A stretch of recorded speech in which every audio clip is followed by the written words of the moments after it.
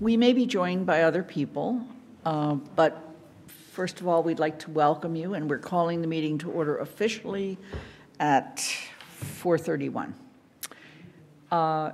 This is actually a training session, and we want it to be an opportunity for all of us that are here, counselors and other people who have come to make sure that you get all of your questions answered about open meeting law, about public records and conflict of interest law, and frankly, if there's anything else. So as soon as we kind of get settled, we're going to have everybody introduce themselves, counselors and all. And then I'm going to also invite the counselors to sit with the rest of the audience because Lauren is going to be standing up here, pacing back and forth like she does. And that way you can join in watching either way. You're also welcome to stay here if you want to take notes. Okay? And watch your back. And watch her back, right. Got your back, Lauren. Let's start by asking our friends in the audience to introduce themselves and what brings you here. I'm Steve George, a member of the Board of Health. Great. I'm Lee Edwards, I'm a trustee at the Adjourn Library. I'm a commissioner of the Amherst Housing Authority and also represent the Housing Authority with the Community Preservation Act Committee. Great.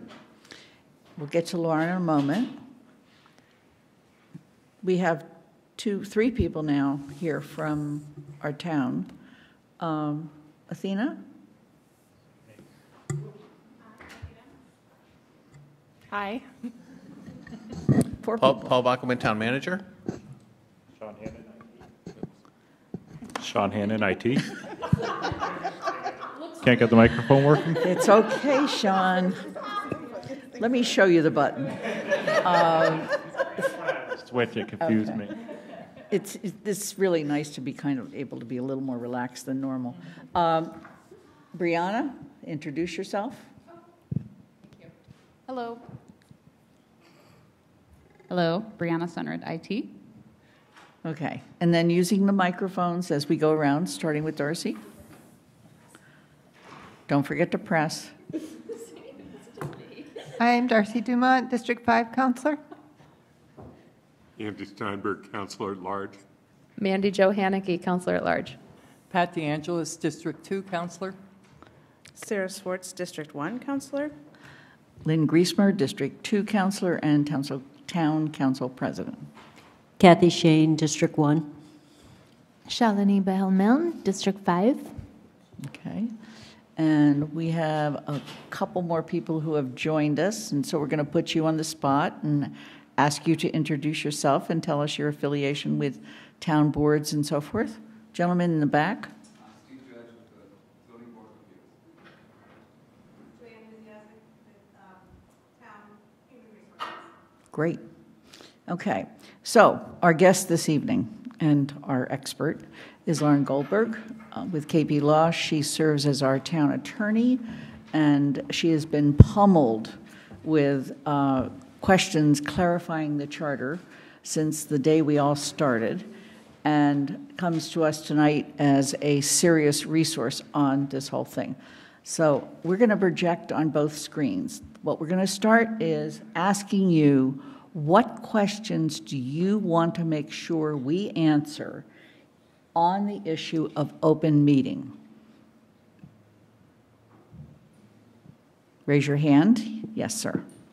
What are the limits on email rounds outside of the meeting? For example, obviously you can't discuss the questions of policy, but how about distributing informational material to your colleagues where there's not a round drawn, but just get some information out of that kind of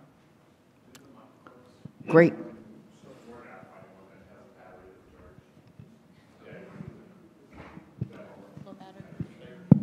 Yes, you should repeat it because you should announce it at Amherst meetings. I'm sorry, Amherst Media is recording this, so we'd like to have you live on TV. Shall I go here? Is this okay? Either that or you can take the mic from Brianna. Okay, Steve George, Board of Health. My question about the open meeting is, to what extent are we limited in email exchanges outside of the meeting itself? Obviously, we can't discuss serious policy and what we're going to do, but how about distributing information that is useful to the other members of the committee and that kind of thing? Thank you. These are, what we're trying to do at this point is collect questions about the open meeting law. Sir, Brianna will help you. The thing I thought was most ambiguous was what is deliberation? So what is deliberation? What is deliberation? More okay. clarification on that. Okay. Additional questions? Andy Steinberg. Just want to make sure that somehow we touch on the question of participation in social media and the risks and how to avoid the risks of open meeting law violations with social media participation, either if it's a counselor's social media page or participation in somebody else's page. So with that, should we add what is the definition of social media for this purpose? Okay. Kathy? Is this on already? Just building on the question about distributing information, if we've got a draft of minutes and we share them offline and people are saying there's a typo, there's a missing word, can we copy the other people or can we just do it to the drafter, you know, so other people understand we've already read it closely? So it's that kind of corrections in minutes. Okay. Additional questions that we want to make sure we get. Shalini? So we formed a new town council, and I was wondering what are ways for the town council members to get to know each other while, you know, respecting the open meeting law. Okay. Other questions about open meeting? Okay, I'm sure that other questions are going to arise, and we're going to do the same thing as we go into public records, conflict of interest, the ethics law, if you will. But right now, we're going to do a brief, Lauren's going to do a brief presentation, and there will be additional questions, I'm sure, that will arise with that. So, Lauren, the floor is yours.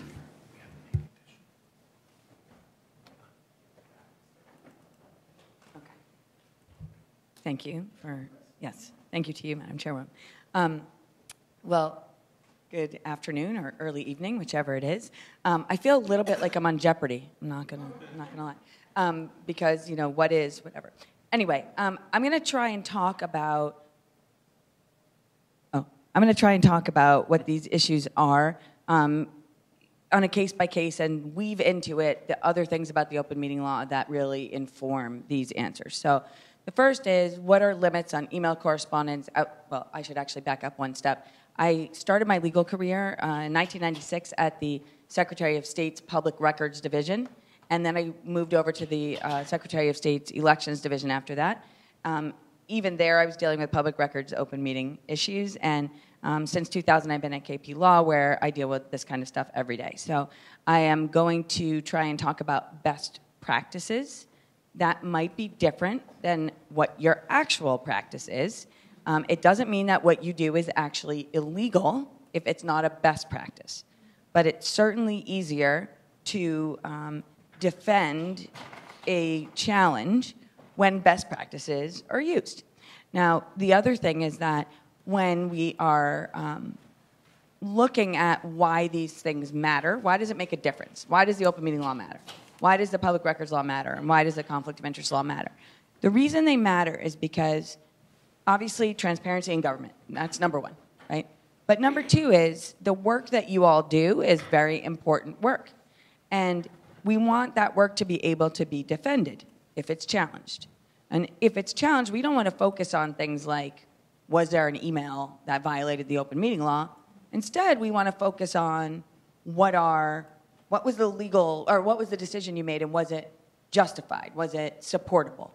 So, you know, we don't want to be asking, oh, did that person have a friendship with this person, and that's why this and that? No, we don't want to do that. And we also don't want to be saying, well, there was a piece of paper that laid that out, but we don't know where that is anymore. So those are the types of things that people raise when they're looking to challenge boards and committees' work and individuals' work. And so if we're trying to make the work, what you're actually doing, the focus, we try to have best practices with respect to these items, okay? Everybody makes mistakes, but you can definitely, with the open meeting law, it's easy to learn from them and to cure them as long as they're not intentional, which most of the time they are not. So the first thing we're going to talk about is emails. So why do emails implicate the open meeting law?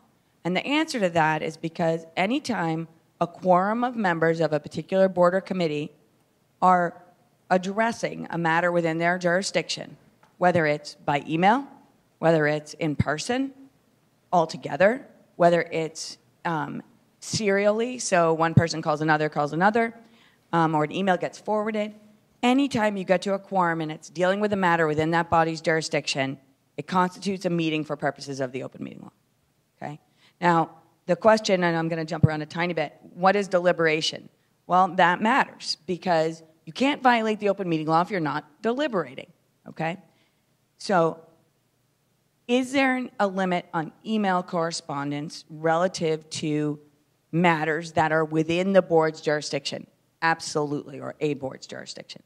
Anything substantive about which you have feelings, ideas, beliefs, or concerns should happen at the table or the long row of seats, and not by email or in a coffee shop or on the telephone, okay? So anything substantive where that's within the board's jurisdiction, that's shared between a quorum of members, constitutes a deliberation. Now, there are some exceptions to what a meeting is, okay? So that constitutes a deliberation at a meeting. Now, maybe you didn't post that meeting right, and we'll talk about posting separately, okay? You have a meeting that hasn't been posted. How do we fix that? Well, we come to a meeting that's properly posted, and we discuss it at that time, okay? But what if we're doing other things? What if we're, you know, the Paul wants to send the council a scheduling email. Let's meet on these days about this and these days about that. It's not a violation to email amongst a quorum, okay? What it is not okay to do is talk about your feelings, ideas, beliefs, and concerns. And the example that I like to use of this is, let's say Paul sends out an email, hypothetically, that says, let's meet next Thursday on whatever. Does that work for people? And one person writes back, oh, Thursday's no good, Tuesday's not this, Wednesday's fine, this. All of that is fine. But then someone says in this email chain, it's imperative we meet as soon as possible. This is very important. Now we have an open meeting law problem. Feelings, ideas, beliefs, and concerns shared amongst a quorum about a matter within the board's jurisdiction. What does the AG say about email? Don't. Okay? That's what the AG says. The only thing you should do by email is schedule, okay? And even then, you have to be really smart. Now, an individual member of a board can email the chair and say, Madam Chairperson, could you please include the following item on the agenda? That is not a violation. You're requesting an item be included on the agenda. But if it goes on to say, and it's copied to everyone else, because I feel, I think, I believe, da-da-da, now we're heading down a problem path under the open meeting law. If the individual counselor or an individual board member emails the chair and doesn't copy anyone else, they're not prohibited from sharing their feelings, ideas, beliefs, and concerns, except if it's a 3-member board. But it starts creating risk, okay? Well-meaning board member sends it to another well-meaning board member who sends it to a third. Now that's a violation if it's a 5-member board, because 3 members now know feelings, ideas, beliefs, and concerns. So as soon as you get to a quorum, you've created a violation if you share your feelings, ideas, beliefs, and concerns. The more email there is, the more risk there is that feelings, ideas, and beliefs, and concerns will reach a quorum. I think I might have said this the last time I was here, but I'm just going to say it again. When I first came to the firm in 2000, I went with one of the founding partners to do a training, and as I'm sitting there listening to her, she starts saying, and it's absolutely illegal to talk about anything on the agenda outside of a meeting. It's not allowed under the open meeting law. And I was thinking to myself, she's wrong. That's not true.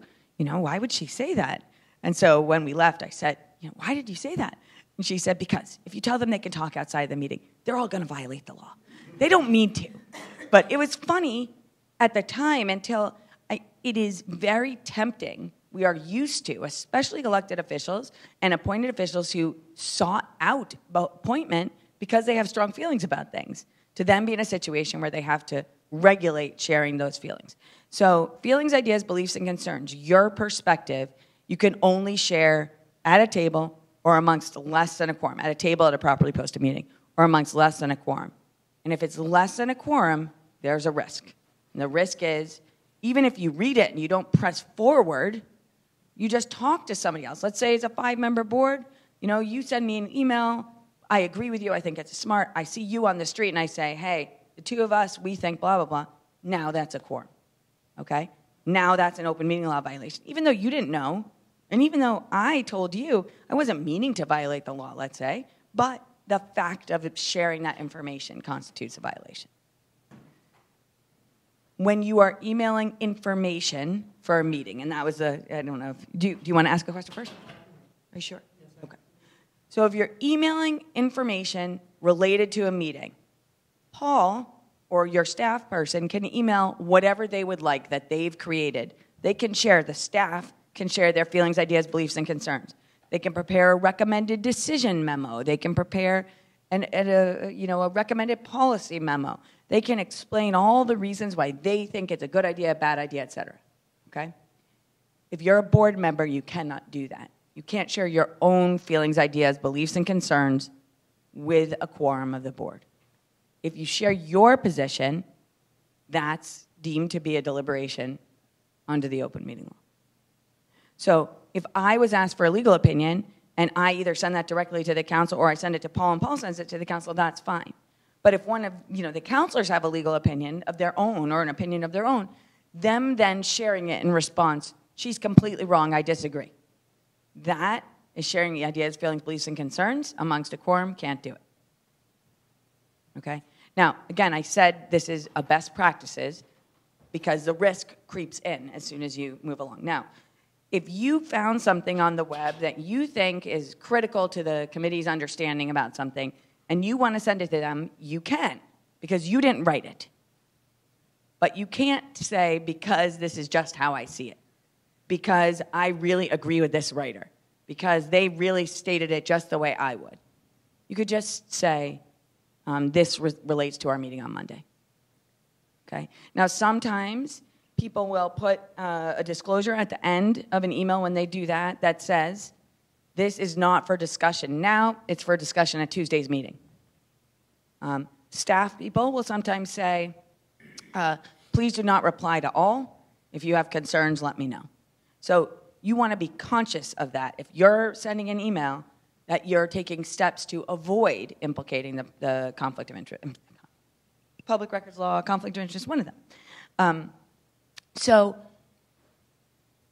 an email about a schedule is okay. It's actually exempt in the statute. An email of something you didn't prepare is okay. It's not your feelings, ideas, beliefs, and concerns. But an email amongst a quorum about individual members' ideas, beliefs, and concerns is a violation. All right?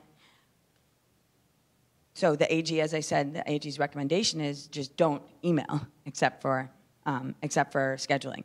And sure, that makes a lot of sense from a strict view of the law, but it may not be an accurate view of the world. How do we make sure that if there's emails amongst members, we hold on to them, that they actually exist? And we use the town email addresses for that. Everyone has one? Volunteers? Yeah.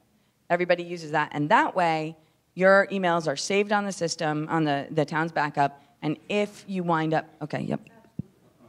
Just clarify that. All the counselors do and all staff do. Volunteer representatives on, say, the Board of Health or something, they do not. Okay. Thank you for that clarification. So one thing that you can do to ensure that you're creating a record that can be searched and easily find, and these laws do kind of interrelate. So this is under the public records law, is to copy a town address. So whether it's a town staff person or an address that's specifically created to kind of be a repository for the emails that you send. Okay. Now, I just also want to just reiterate what staff can do so that there's no questions about that. Staff can share their feelings, share their opinions, share their beliefs, share facts, give updates. They can do whatever they would like, okay? The problem becomes if someone reacts to it and sends it back to everybody. So let's say Paul sends out an update X, Y, and Z, and someone writes back, reply to all, I have serious concerns about this. Now that's an open meeting law issue. If that person just wrote back directly to Paul, that's not an open meeting law issue because only one person, Paul, knows about it. Okay? Does that make sense? All right. What is deliberation? I think you guys can tell me. What is it? Sharing feelings, ideas, beliefs, and concerns about a matter within the board's jurisdiction.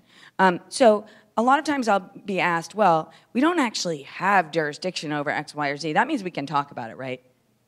Really, the answer is still no.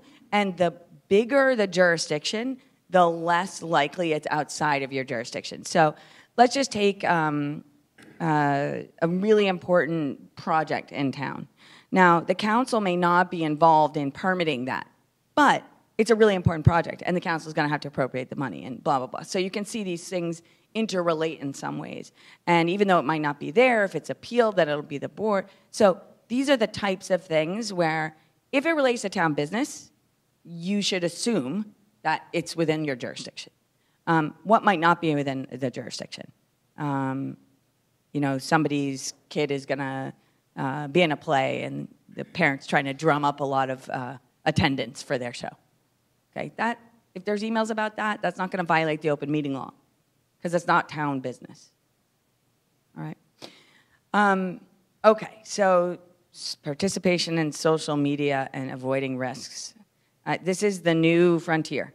So it is only within the last 9 years that email was actually recognized by the law as being subject to the open meeting law. Okay, so we've had email around for a very long time, and almost all of the district attorney's offices who were then enforcing the law were responsible for and believed that email would fall within the open meeting law. But there was one that didn't. I forget which one it was. And so there was this debate, you know, everywhere. Oh, you can still argue that email isn't subject to the law. Well, the law caught up with it. And the DAs, except for that one holdout, also wound up there even before the law changed. So social media creates this new risk of violation of the open meeting law. Let's talk about 3 different types of social media. The first is the town social media. So town-sponsored, town pages run by a staff person. That person can post whatever they think they need to in accordance with the applicable policy. Okay, they're responsible for managing that social media site. Board members have to be careful if they post on that site for a couple reasons. One is the open meeting law. We don't want to get to a quorum of members saying something or talking about something that they should actually be talking about at a posted meeting. But the other thing is that sometimes it sends out the wrong impression about what the answer is. In one of the towns that I represent, a DPW superintendent posted something, and then one selectman jumped on and said, no, let me clarify, and then another selectman jumped on and said, you both have it wrong, and then a third one did, and then a fourth one did, and by the time it was done, they thought that one road was going to be closed, but it wasn't, and it caused this huge thing because they all needed to get to, I mean, not a play, but a thing at the high school. So, you know, that can cause problems because individual members of a board only have the authority that the board gives to them. So that first selectman in my example that jumped on had no authority to counter or to contradict the DPW superintendent. What should he have done? He should have called the DPW superintendent and said, hey, I have a question about that. Or called the town manager and said, hey, you give that DPW superintendent a call right now because I think what he put there was wrong. He didn't have the right to represent the board. And the other board members, when they jumped in, they also were kind of making a bad situation worse. okay? So that's another risk. Now, the town's social media, in most cases, if the board and committee members stay off of it, will not create open meeting law issues, okay? Could create a public records issue. Are we keeping records of those posts? Now we go to individual social media. So an individual could have two types of social media. They could have their personal social media, and then they could have an official social media. A lot of people, when they're running for office, will have a campaign social media page. When I talk about this, I'm reminded of one selectman who is very, very emphatic in her campaign about what she was going to do to help build affordable housing. And her entire campaign page was dedicated to affordable housing, how to do it, how to achieve it, what the naysayers said that were wrong, and all the reasons why she was going to approve all sorts of things when she was elected. And then she was elected. She's like, what am I going to do with this page? Because now it looks like I've prejudged every single 40B and every single other affordable housing opportunity that I'm going to just, be in favor of that. She's like, I understand I have to make a decision based on what's in front of me. So what she did is she used her campaign page after that only for informational purposes. So she only posted things that other people sent to her that would be relevant to affordable housing generally. No more about stuff happening in the town, and now just kind of like a general resource on affordable housing. And then she had her kind of active selectman page. And on her active selectman page, she really used that to give people insight into what the board was doing. So on her page, she would say, the board's meeting at whatever, here's the agenda. Or she'd say, if you're interested in affordable housing, come to our meeting on Wednesday where we'll be talking about blah. So rather than go back and forth with people about her opinions, she used it as a resource for people. And people did post on her page. They posted things on her page that raised questions, that challenged her. And at the beginning, she was replying to all of those with her explanation. But what was happening is that was raising issues when she got into public hearings. And anybody who does land use stuff or who's dealing with adjudicating people's rights, it's really important to look like you haven't prejudged something, and also to look like you're going to make a decision based on what's in front of you. So she wound up having a very good talk with the manager and a few other people about how it really would just be better to say to the people that were posting on her page, thank you for your input. Because that recognized and respected the fact that they had taken time to provide their feelings, ideas, beliefs, and concerns, but she wasn't engaging in a back and forth about those at that time, okay?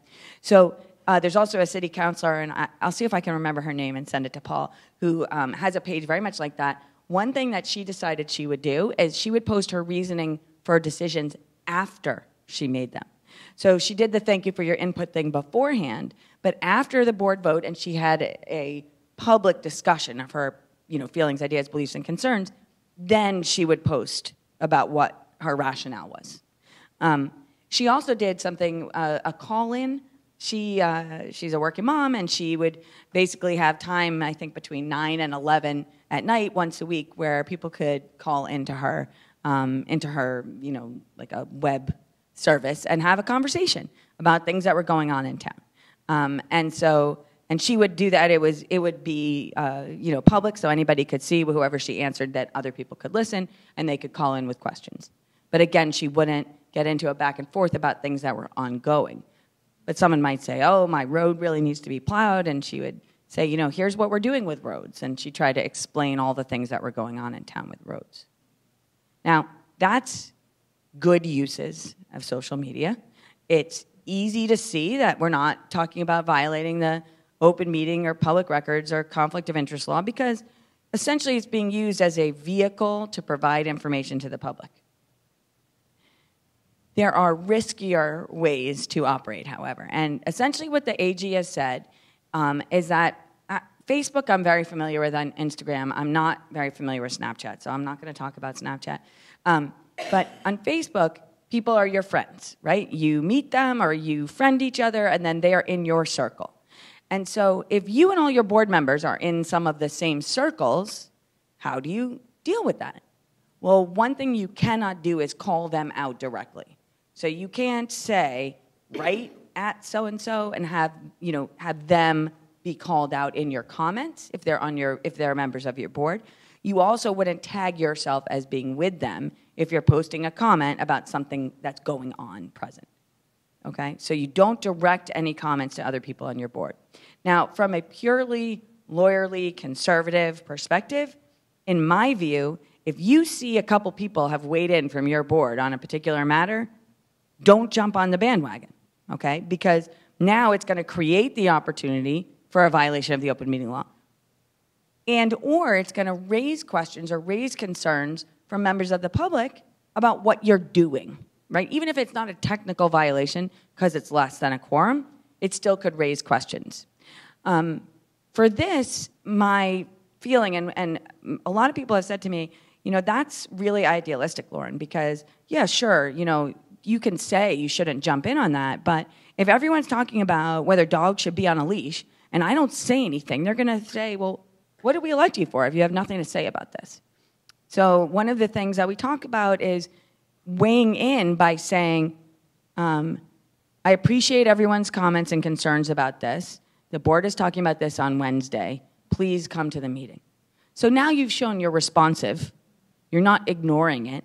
Or you can even say, because of the open meeting law, I'm not going to post my own opinions here today, but I'd be happy to discuss it with you offline, or if you'd like to come to the meeting on Wednesday.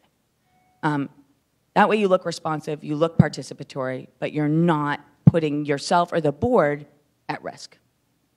Okay? It's almost a reaction type thing because we are programmed to react. So it's really to give yourself a few seconds to say, do I actually have to post here? Like, could I say something else? Could I just say, this is a very interesting discussion, or I'm glad so many people are participating in this, or something that doesn't put you or your committee or the council at risk. Okay? Yes, ma'am. Well, but if you say to somebody, I'd be happy to discuss it with you offline, yep. Don't you then run the danger that that offline conversation could be shared by the person you're talking with? You do. So it depends who it is and what the circumstances are. You're right, because one of the things that we often see actually is obviously inadvertent violations of the law, where a constituent emails a full council or a full committee with a question or a complaint or a concern. And then somebody on the board or committee thinks they're being helpful, and they reply to all, right, including the requester, because they don't want to make it look like they don't want to reply and then have 19 other replies, all saying different things. So they reply, and that creates a violation of the open meeting law. Because now you're sharing your ideas, feelings, beliefs, and concerns with a quorum. Even though it didn't violate the open meeting law for the person to send the email, it violates the open meeting law to send it back. So as part of my normal presentation, I say, and I'm going to say it now, treat that reply to all button like it doesn't exist. It's bad. Okay? It creates risk. It leaves you exposed in ways you can't necessarily realize right at the moment. If you feel like you need to respond to somebody or something about an email that's copied to all the council, you send it to a staff person if you can, or if it really needs to be another member, especially with a bigger group, then just to one person, but not to reply to all. Okay? If you have a 3-member board, you can't talk about anything outside of a meeting for real, because that's then a violation, a quorum automatically. Okay? Oh, sorry, yes. With respect to the staff Facebook page, so could there be topics that we can like? And for example, we had the She Leads Amherst hashtag, and so I shared the photo album, and then other town councilors like that. So, right, it's not a perfect scenario because a lot of these things aren't black and white, even when we'd like them to be black and white. Sharing a photo and then other people liking it is probably fine. If it's a matter within the jurisdiction of the council, and I don't know, it's like hard for me to think of an example, but in another one of the towns that we represent, they had a llama problem, okay? And so if a selectman had posted a llama and all the other selectmen liked it, I think you could at least make the argument that really they were talking about that issue. So you need to be thoughtful about what you're doing on social media. That's really what it comes down to. What should you definitely not do? In my view, you should definitely not get in a deliberation, I'm using the word differently here, with constituents about matters that are or will be pending. Because that then is now let's just, I don't mean like generally, affordable housing, topic or open space, I mean specifically. If you know something is going to be before your board, you shouldn't be on social media writing down your exact opinions, feelings, ideas, and beliefs. Someone could write to you and share theirs. That's fine. But you don't want to say, I completely agree, I intend to vote no, blah, blah, blah. Even though we're kind of used to that. We're used to it. But that's a record, and it's there, and if there's a problem, someone's going to take it out and submit it at a voter registration hearing or submit it at a whatever hearing. Yes? Not social media, but I was having office hours with my colleague in District 2, and I shared, I shared my, how I was going to vote on something.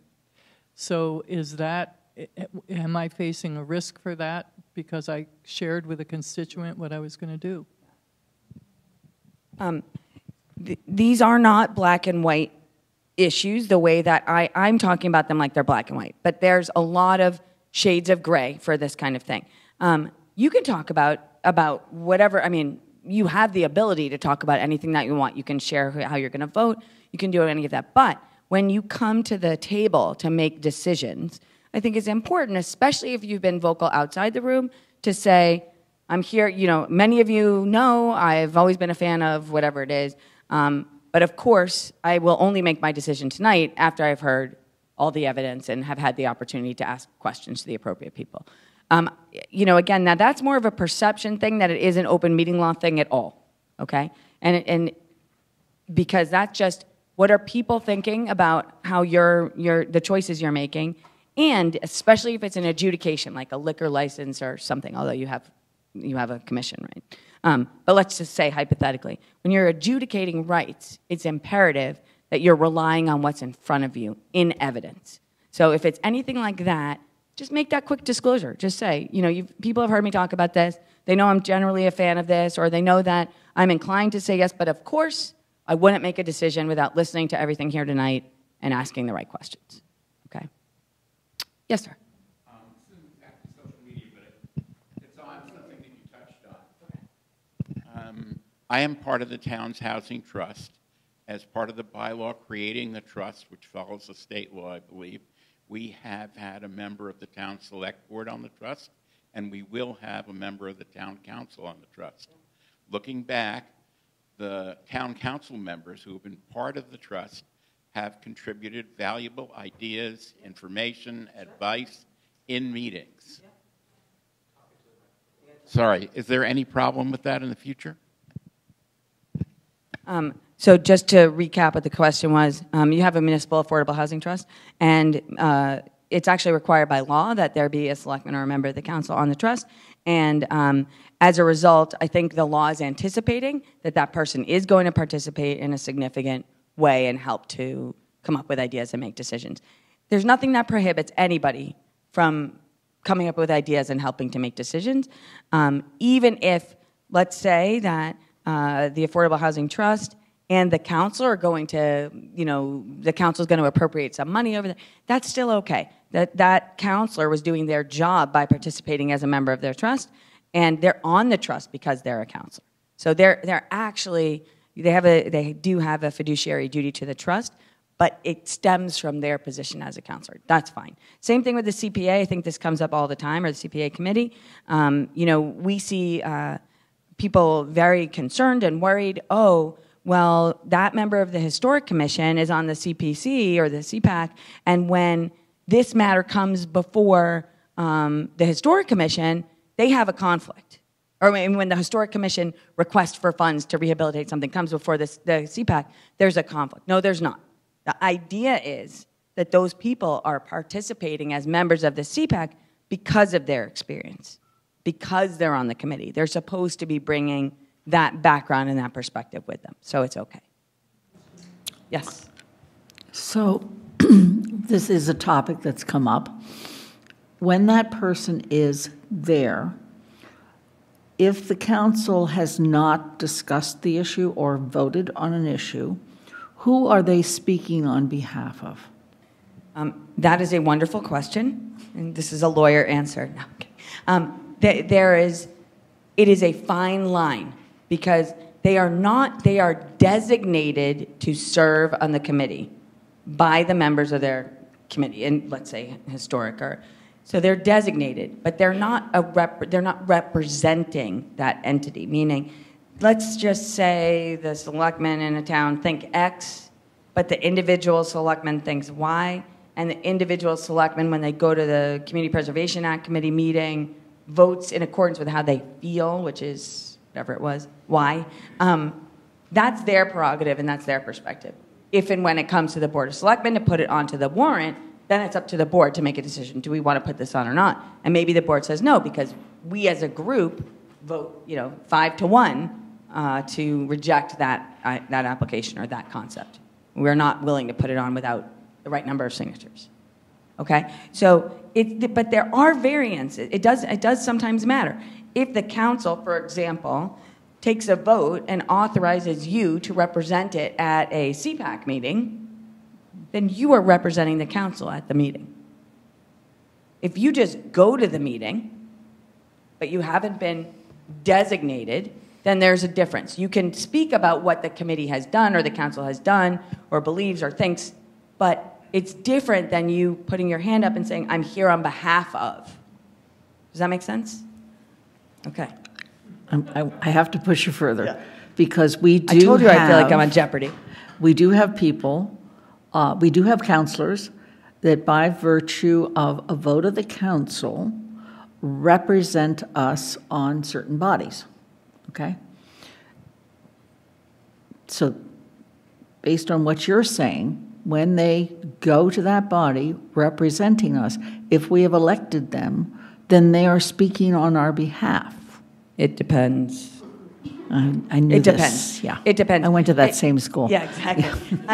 In some circumstances, it may be that you're actually designating someone to represent the position of the council at a particular thing or with respect to a particular thing. In another circumstance, you're just selecting someone to essentially be a part of that other group because they're a counselor. So they're not going with any formal direction. They're not being told the council's point of view. They're not being told to represent the council's point of view. They're being told to be present kind of as a liaison for the council so that that individual knows what's going on and then there can be a back and forth. Yes, ma'am. I've stumbled into something I can tell. Yeah, you really have, because in Amherst, we don't just randomly assign counselors or formerly select board members to go be something. We assign specifically people to go to our Joint Capital Planning Committee, and we expect them as counselors to serve on the Joint Capital Planning Committee and communicate information back and forth. What I just heard described sounds a lot like what has been very ineffective representation by groups from now the council, the library trustees, or the school committee people who say, oh, they just selected me to be there. No, they didn't select you just to be there. They selected you to be a conduit. So how can we make that clearer? It's one thing for us to say it at town council, but how can we make that clearer that that's true for all these bodies, that we're not just saying, oh, you're representative of counselors. No, you're representing the council's views back and forth. So I appreciate the distinction, and I agree there are different types of representation. And I think that's really what we're talking about right now. I think the council, if this is a council issue, the council, when making the selection, would specify. We are asking you to go and represent the council's position. The council voted, 5-4 to do whatever, with however many abstaining, and this is the position you're going to go and take. But there's other times, like the Community Preservation Committee is one of them. A member of the Community Preservation Committee is designated by their body to go there. It doesn't say to represent. It says a member is designated. So the idea is that the Community Preservation Committee is its own thing. It's its own entity. So someone who's on the Community Preservation Committee might very well be supportive of a particular project, that the council isn't. Now, as you suggested, or, whatever, the Historic Commission or the Planning Board, as you suggested, they're not going to be doing a very good service for their board or committee if they don't say to the CPAC in this example, look, I'm really for that, but I know the 4 other members of my board are not. You don't have to vote the way the 4 other members of your board would vote, though, but it wouldn't be responsible to just go and not tell them and be like, oh, yeah, the planning board, we're all for that, I'm for that, because that doesn't convey what needs to be conveyed. So there's a difference between being a legal representative of or being a formal representative of the position of the body. And there are times, like you might vote to send, the council president to a conference of councilors to represent the council and to share the council's perspective, points of view, et cetera. That's different than saying, hey, we'd really like someone to go to this conference.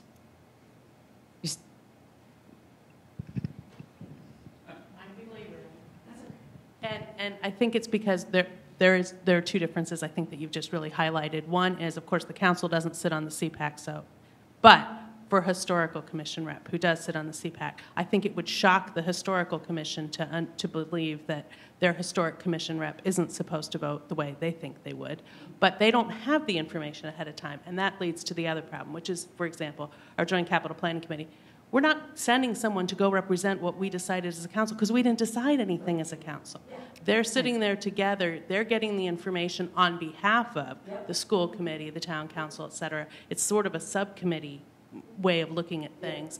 And they're going to duke all that out and then they're going to hopefully come back to the council and say, this is how it's looking, not just randomly vote. Okay, and I think that's a good example as well, because in that example, that person is really collecting information. They haven't been designated to act on the council's behalf. That's a different thing. They've been designated to go listen and bring back a report, and then eventually to go back and represent the council's perspective at that. But that's dependent on what kind of part of the process we're in. It depends on the different committees that you're dealing with, and it also, so the requirement that a single member of, let's say the council or the selectman, be on the Affordable Housing Trust. The Affordable Housing Trust, it's its own thing, and so, again, maybe the council isn't supportive of X, Y, or Z, or maybe a board of selectmen isn't supportive of that, but the individual who's serving on that committee is. They get to vote how they want. When they're in that role, they're in their own thing. That's a very legal term. But again, I think it would be irresponsible of that selectman, let's say, to not say, look, I feel really strongly about this, but I can tell you that my other board members don't feel like that, and if we go forward with it like this, it's not going to pass. The idea is that you're bringing your expertise to this other enterprise that you're involved with, and that you bring a lot of what you know and what you learn there, and you share it back and forth. Now, again, let's go back, because I think that the issue of representation that I was talking about is important because it does bring up open meeting law things all the time. Let's hypothetically say there's a board of selectmen in a town with a big project, okay? And the planning board is holding a hearing on that project. 2 different scenarios. The first scenario, the board of selectmen votes to authorize person X to go in and represent the position of the Board of Selectmen to the Planning Board. When that person stands up, they say, I am here as the chairman of the Planning Board on behalf of the Planning Board. Okay? That person is representing the Planning Board. They've been imbued with the authority of the Planning Board to speak for the Planning Board. That's different than a member of the Board of Selectmen simply coming to the meeting and getting up at the front of the room and saying, my name's Lauren, I am a selectman, but I'm here as an individual, and here's my thoughts on this. And even if I say we've talked about this at the board meeting, but I think blah, blah, blah, I am not representing the board. The board has not authorized me to represent it.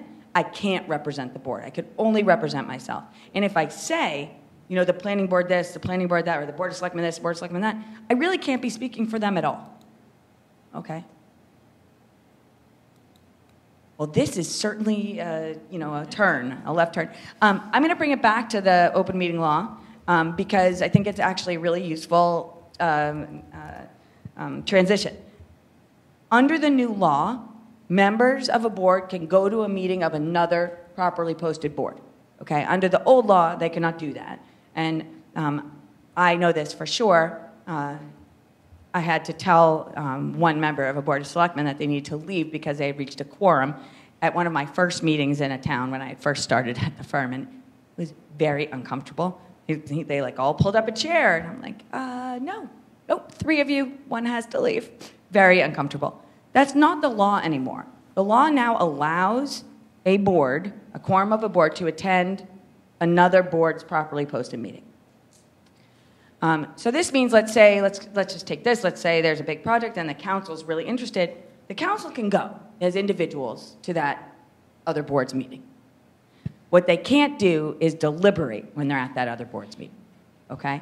So what does that mean? What if I want to say something? I could get up there as an individual if I'm on the council, and I can say, I'm here. As you know, I'm a member of the council, but I'm speaking on my own behalf. What I can't do is turn to the other counselors, especially if they're saying together, which I don't recommend, I'll explain after, and say, right, don't you agree? Because by saying, right, don't you agree, now I'm deliberating. I'm asking a quorum of members to tell me how they feel, think, believe, etc. And they haven't posted. So my suggestion always is, in this circumstance, if your board is chatty, that's also a legal term, post a meeting at the same time. So that if, in fact, someone gets up and they say, you know, I'm a member of the board, right? Don't you think? Isn't this really important? Because when I do that, that's an open meeting law issue. Now we have a quorum deliberating at this meeting, but if we've posted it, it's not a violation of anything. Okay? And if, in fact, we don't deliberate, fine. What are some other things to think about? Don't all sit together at that meeting. No whispering. Whispering looks really bad. The DAs did not like whispering, and neither does the AG. I know I feel a little bit like a kindergarten teacher right now, and I'm sorry about that. But you don't want to make it look like you're violating the law. So if you're a 5-member board and 3 of you are sitting here and you're all, then people are going to think, oh, well, they're talking about what's going on, and they shouldn't be. So don't sit together, don't talk to each other, don't drive together if you can avoid it. Now, sometimes people are like, that's crazy. We have a meeting in Lakeville, and we're coming from, I don't know, Hyannis. Like, of course we're going to drive together. Okay, I get it. But if you can not, then don't. What about social gatherings? I mean, we're at social media. What about social gatherings? Again, under the new law, there's an exception for people that wind up at a social gathering where there's a quorum of their board members, but they're not supposed to deliberate when they're doing that. So the example I like to give, because it's a real one, and I thought it was really funny, and I observed it in a town where I don't represent anyone, so it wasn't my problem, which was good. I walk by the kitchen, and there are like all these people chit-chatting around the table. And I look over there, I'm like, oh, that's a cozy bunch. And the guy whose house I was at looks at me and he goes, oh my God, that's the Conservation Commission, every single one of them. Now, I immediately went to the game of Clue. It's the Conservation Commission in the kitchen with a knife. But it looked horrible, and as it turned out, they were dealing with a really horrible situation in general. They had an application before them. So whether they had been talking about that or not, everybody at that party thought they were. You can bet that Monday morning they had open meeting law violations filed against them. Okay? So that's something you want to think about. If you do find yourself at a party, it's hard to schedule a kind of meet and greet, like let's get to know each other, because the risk of matters coming up that relate to your official business exists. So some towns will do a retreat. They will try to do a selectman retreat or a council retreat. But it's a lot of work for everybody to kind of stick to the straight and narrow and not to talk about stuff that's ongoing. So, if there's thoughts about doing stuff, and I know that you guys have in the past, and there's ideas about how to kind of build relationships, and that's important. Team building is exceptionally important. But it's also important to remember that you have to stick to the straight and narrow. As I say with the open meeting law, I always think you do better to assume that people are going to think the worst, because then it's easier to know what to do. If you're assuming that people are thinking you're doing something bad, then you know better what not to do. Yes? Could we, for example... Comedian on the weekend. could we, for example, organize a dance Zumba party for the council and announce it as a public meeting? You can have anyone you want to at any meeting you would like. So yes, if you post a meeting for a training or a retreat or a Zumba party, you may do so. But don't invite Paul, because I hear he likes to dance. I'm sorry. That was a joke. Okay, yes, sir. If they post that Zumba party, do they have to have minutes for that? Yes, they do. Every meeting of a board or committee has to have minutes. So if you double post, if the council's going to go to the planning board meeting or the planning board's going to go to the council meeting, both groups need to post. What's it mean to post? Time, place, date, and then enough specificity so that they know what's going to happen at the meeting. Now, if you're posting to attend someone else's meeting, you can use their agenda as your agenda. And you can use their minutes as your minutes if you want to. You know, although board members didn't participate in the deliberation, this is what occurred at the meeting. And that's fine. Yes, ma'am. But I want to know what needs to be recorded in one's own minutes. Okay. What needs to be included in one's own minutes? All right, so that's believe it or not, that's a question that is multiple issues. Only the minute taker is required to take minutes that would meet the requirements of the open meeting law. Individual board and committee members who are not the designated minute taker can take their own notes in whatever form they want, and as long as they don't share them with anyone else, they are not public records subject to mandatory disclosure. If you are the minute taker, then the notes you take are public records from the moment of their creation. What needs to be in them? Time, date, place, people present, people absent, any motions made and votes taken, as well as enough additional detail to let someone who isn't at the meeting know what happened at the meeting. So it used to be that it was just enough to do a very quick summary, okay? If we use this kind of, which is not a meeting in a traditional sense, but let's say I attend a Board of Selectmen meeting where 20 minutes of their time is me giving a talk about the new short-term rental law, and then the rest of it is their own meeting. And 3 people ask me questions during that discussion. Really, the AG would like to see my kind of general outline of what I said in the 3 questions and what I answered. Now, that is a significant burden. It is significant. Okay? It used to not be that. It used to be Attorney Goldberg presented on the short-term affordable housing law. Questions were asked and answered. That was good enough. Under the new law, there needs to be more detail. Okay?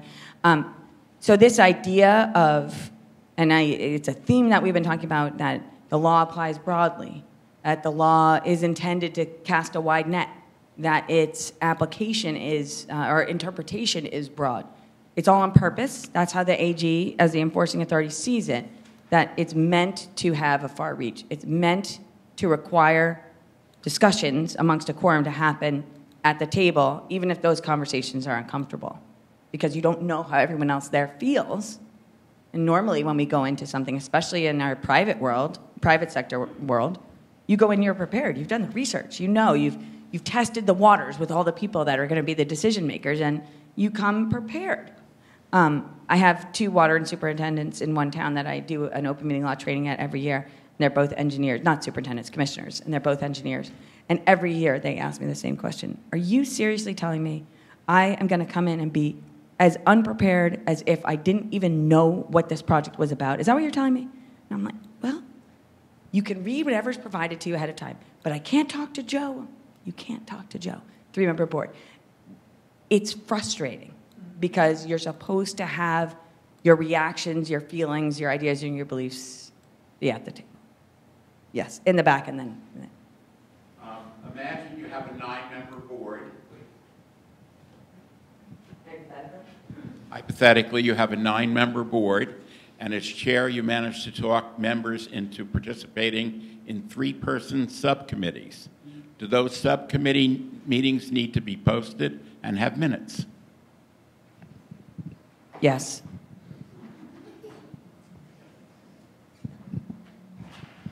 I want to stay on the minutes a bit, partly because we're all taking our own minutes. We don't have minute takers. Okay, I want to stay on the minutes question. So if the specificity has to be what were the questions asked, do we have to do Lynn asked a question, Kathy asked a question, and then so that kind of specificity, who was the voice doing the asking? And suppose I'll give you another example of, we're talking through a set of ideas on, do you like this or that? And someone makes this suggestion, someone makes that. Can we summarize with the following ideas were suggested, list the ideas, or do we have to identify the offer of each? Knowing that we also have a camera going. We're also taping it. And then sometimes not.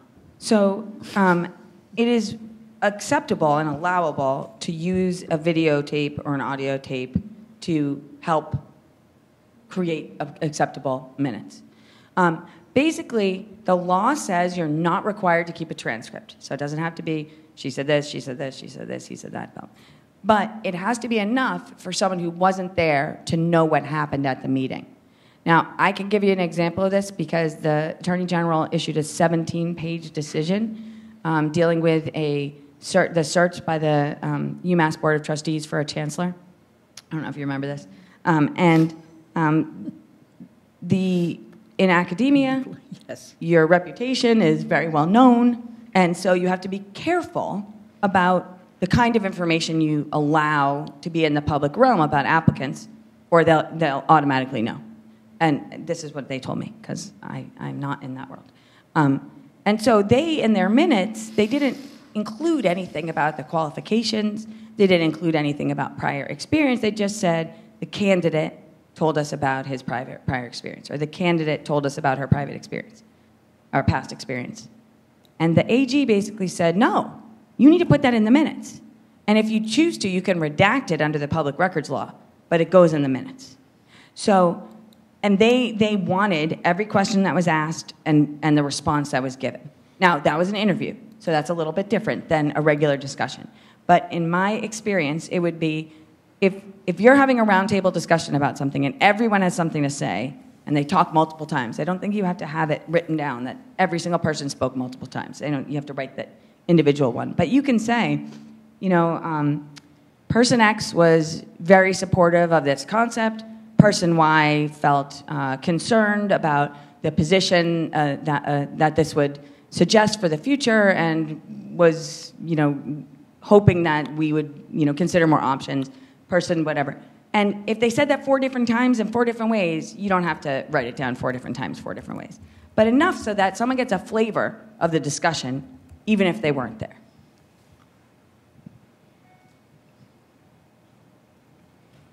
Sorry, Lauren, I said I wouldn't come today, and here I am. I know that you have to give us the proper legal advice. Yes. I have to say, realistically, it's insane to imagine that volunteers are going to say, Lynn wondered about this. Alyssa thought it was a better idea to combine these 2 ideas. Kathy said, I have been through those meetings with those kinds of minutes, and everyone argues about how they were characterized, et cetera. Surely we can go with something that's more along the lines of bullet points, et cetera, until someone says we're not being clear enough. I think it's more the ideas than who said it. So one thing that you missed when we started out was the concept of best practices versus what is reality. And I understand it's very difficult I find it's very difficult to meet the Attorney General's standards. I spend a good deal of time every day looking at sets of minutes that the Attorney General has found are not satisfactory. So I understand.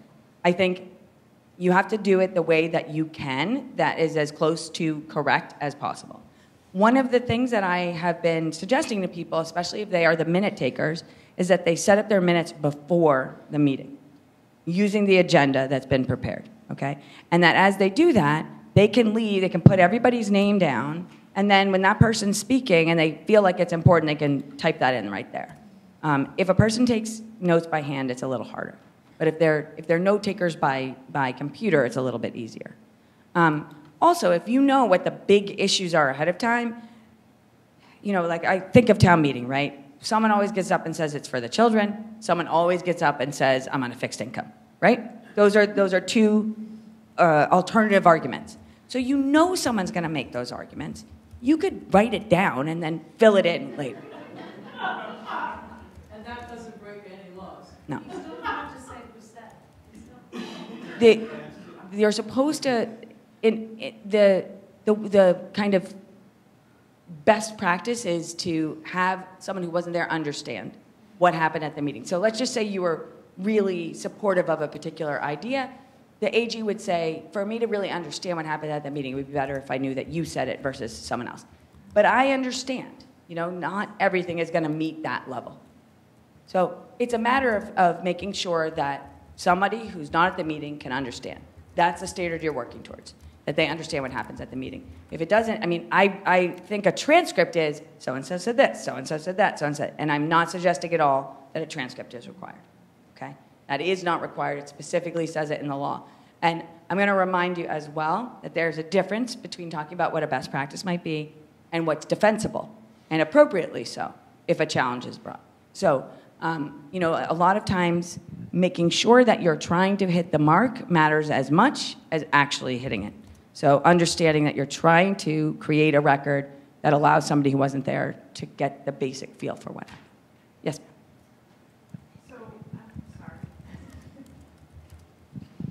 So with minutes, one of the things I think the council has talked about in our particular committees is, so we're trying really hard to make sure that we do minutes the right way. But another thing that's come up is maybe audio recording all of our meetings. It makes it easier. Is that good, bad? Audio recordings are great, and you can use them to prepare the minutes. But you do need to have actual minutes. This is one of those things, it's a relic. It's a relic of the law, because it's hard to argue that an audio tape or a videotape of a meeting isn't better than someone else interpreting what happened at the meeting. I mean, I think all of us can agree on that. When this law was originally written, that capability didn't exist, and or, you know, not everybody had a tape player, so they were entitled to get the records. The law is moving, and I think it will move. It will continue to move. There's open meeting law amendment proposals every single solitary year, not just one, not just two, usually 10, 15, 20. They don't usually get any traction, but when there's enough to push it, then something changes. So I think we'll see a change on that. In the meantime, if you have the audio recording and you're not a person that does well with typing as you go, then don't bother. Don't type as you go. Use the audio recording later to help you make the minutes, and that's fine. Until those draft minutes are prepared, the audio tape is the minutes of the meeting, and if a public records request comes in, that's what's responsive to it, okay? Yes? So to clarify, it would be what people were thinking is it'd be a way to have a backup, not in place of written minutes, but as a backup, and then finding out whether or not, like how those would be posted, because they still would be a public record. That makes sense. I will say, when under the old law, I used to tell people, just write a summary. Don't write down what this person said and what that person said, because what you will wind up spending your time on is, I spoke for 20 minutes. She spoke for 3. She has a paragraph. I have a sentence. You know, I thought what I said was so important, and what she said was just a passing comment. This is really tough. So to the extent you can get away from that, and if you feel yourself doing that when you're looking at minutes, you're not focused on the right thing. Focus instead on what the substance of the conversation was and whether that's properly reflected. Okay, now sometimes people have different perspectives. We know that. And then having that backup tape, someone can just be told, that's fine. We also have the tape. They can go listen to the tape if they want to. But you do need actual minutes prepared, okay? If you're using a tape to create minutes, you can destroy the tape when the minutes are approved. If you're using your draft notes as the meeting minutes, they're public records as of the moment of their creation, and you can destroy them after they've been approved by the body, unless a public records request is received in the meantime. So I'm going to give you the warning that I give to all people that take minutes.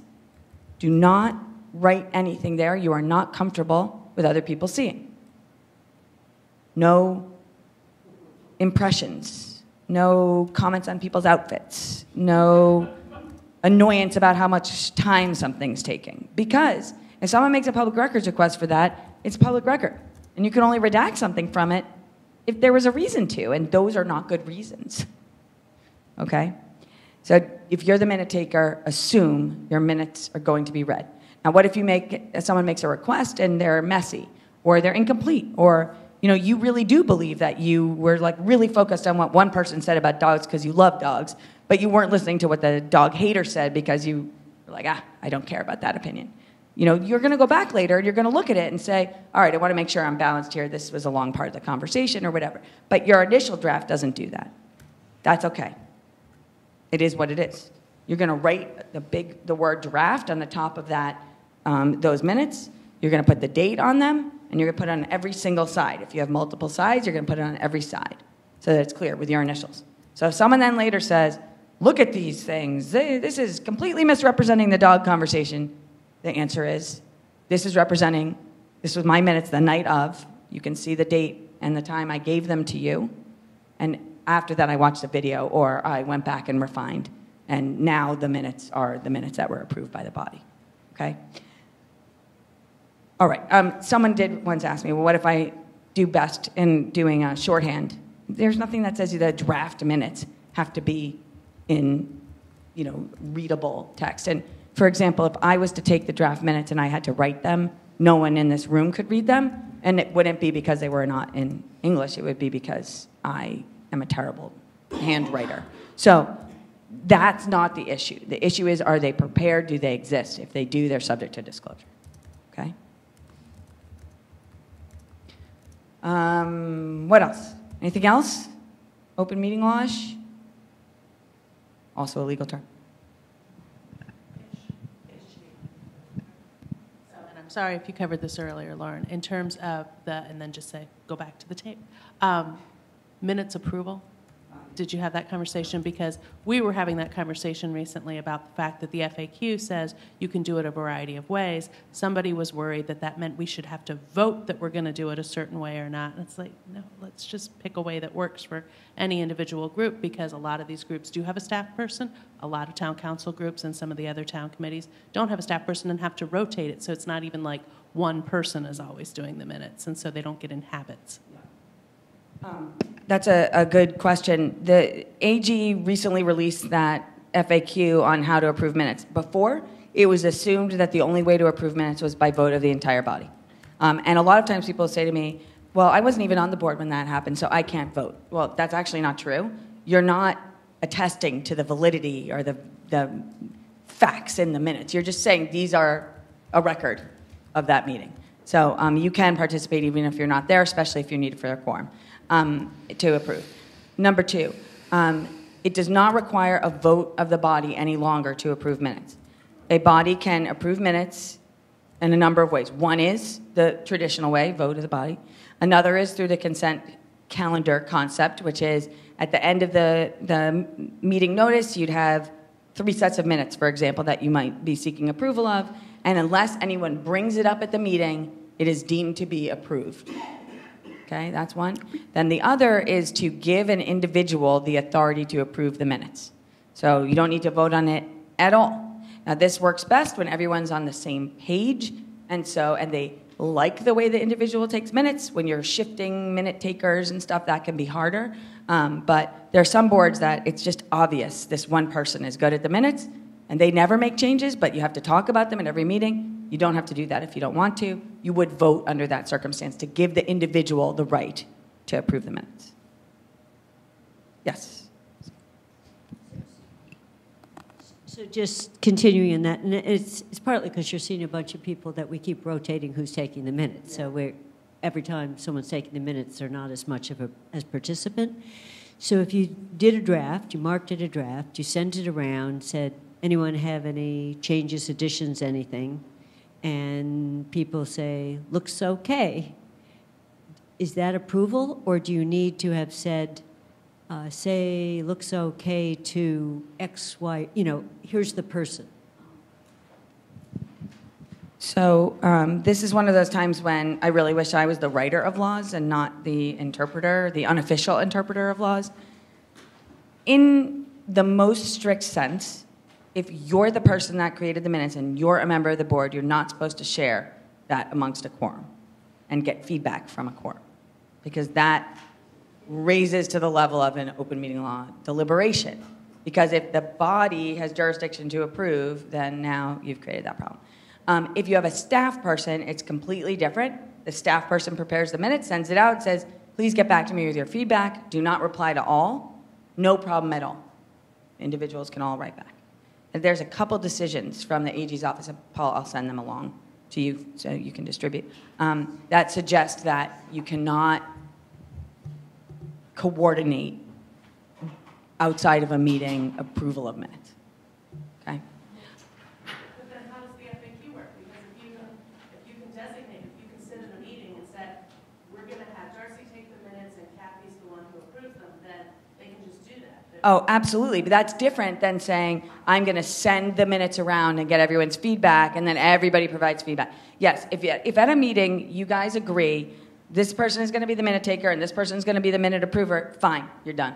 They're not doing it together. They're not collaborating. Each of them have a different job, right? One person is approving them, one person is writing them. Not being authorized to act together. Sorry. If the council, in their own rules of procedure, would prefer one method to another, is that an appropriate thing for a council to do? I would say so, yes. Okay. Yeah. Okay. Yes. I just wanted to clarify. So if the individual who's taking the minutes is getting, if the individual who's taking the minutes and then sends and has sent them out is the only recipient for comments, that too is a problem. It can be, yes. Okay. The AG says you can't collaborate on the minutes. So let's say you're just sending them back to one person, but that one person then puts everything together and sends it back out and says, here are the minutes. Now that's a violation. Everyone's ideas, beliefs, concerns, opinions have been incorporated and put in there. I will send you those two decisions. The best case scenario is to have a non-board or committee member take the minutes. And for those boards that when you can't, and there's an individual member, just if you have one person who's responsible for approving the minutes, then that one person can just prepare them and approve them, and you're done. Or you could do the consent calendar way, which is you send them out, and unless someone brings it up, as part of the meeting, then they're just approved in the form that they were in. Yes. So if you're having a particularly contentious issue under discussion, and you had it at the last, this is ongoing, but you had it at the last meeting, somebody wrote up the minutes, they come, there's a big discussion at the current meeting of the inadequacy of these terrible minutes. Yes. Do you have to record that debate in the next set of minutes? Yes. Oh, good grief. So I just want to, consent calendar might work for some of our situations. So on the consent calendar, each of the members would have had to see a draft of the minutes. So no feedback. And so you sit down and you said you've all seen a draft of the minutes. Do we have a yes, yay, and no? So, is there any objections? And otherwise, we're good to go. So it's not a vote on each of them. Do any of these restrictions tend to have a chilling effect on conversation? Wow, that's a question. I don't know. How much time do we have? Are we going to have some time here? I think the new law changes the way that, and I say new, but it's really been 9 years, but people are still, they were doing it a lot, longer, a different way. I think it's intended to have somewhat of a chilling effect in that the ideas of what's going to be discussed is intended to be listed on that agenda. Whereas before, it could kind of be this free-ranging thing. There was never any requirement that it be about that. But we didn't talk about this, which is what if someone brings up something that's not on the agenda, and can it be discussed? And can it be voted on? And the answer is it can be brought up and discussed as long as the chairperson didn't reasonably anticipate it. If the chairperson reasonably anticipated it and left it off the agenda on purpose, then it would violate the open meeting law to discuss it. If the chairperson didn't anticipate it, then it can be discussed and it can even be voted. The issue being that if it's not something that requires immediate attention, is it better, and now I'm layering on this idea from the Attorney General, to put it off to the next meeting where it can appear as a properly posted, scheduled item for discussion, so that other people who might be interested in this topic who didn't happen to come that night have an opportunity. So again, it's not required by law. The AG says if the chair didn't anticipate it, doesn't have to be on the notice, can still be discussed, but they recommend that unless it requires immediate action, it be pushed off to the next meeting.